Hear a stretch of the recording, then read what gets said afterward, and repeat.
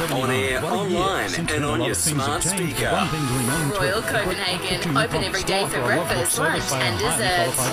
SAFM Over 270 News Briefing. locally owned centres servicing Australia since 1979.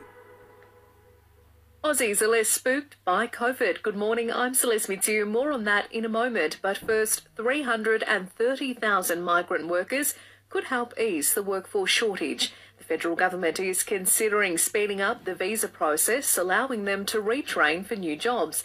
It will be a hot topic at this week's Jobs and Skills Summit. Nationals leader David Littleproud still isn't happy, though. They were only invited after the Libs declined.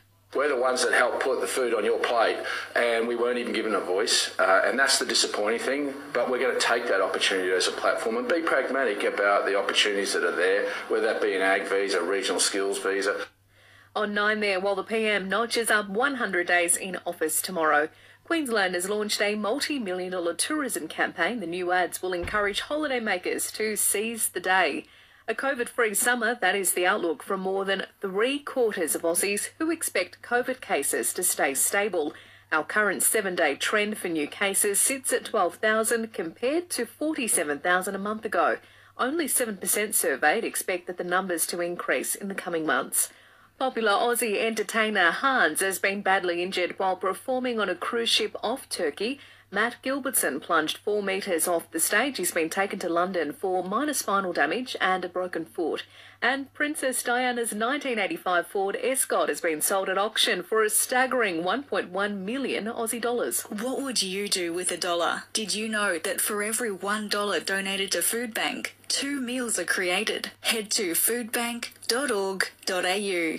A big day in cricket. The Aussies are hosting Zimbabwe in Townsville for the first time in 2 years. Steve Smith will play in the ODI. Skipper Aaron Finch has put aside his shoulder niggle, saying this match is prep for the T20 World Cup. To be able to have the power of Stoinis, Marsh, Maxwell and Green at 5, 6, 7 and 8 is really important. The 4 AFLW expansion sides have made their debut. The Bombers claiming the first win of an old rivalry against the Hawks by 26 points. The Saints down the Swans by 29 points.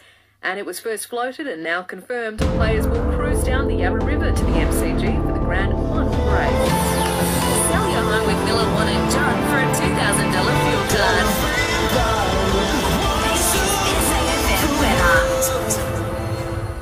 Checking the Limestone Coast forecast to round out your weekend. Sunny and 20 the top today. Showers on the way for Monday, however, 15 the high, and a shower or two expected for Tuesday, 14. Our listener app is the new home of radio, podcasts, music and news. Join up to listen live or on demand now.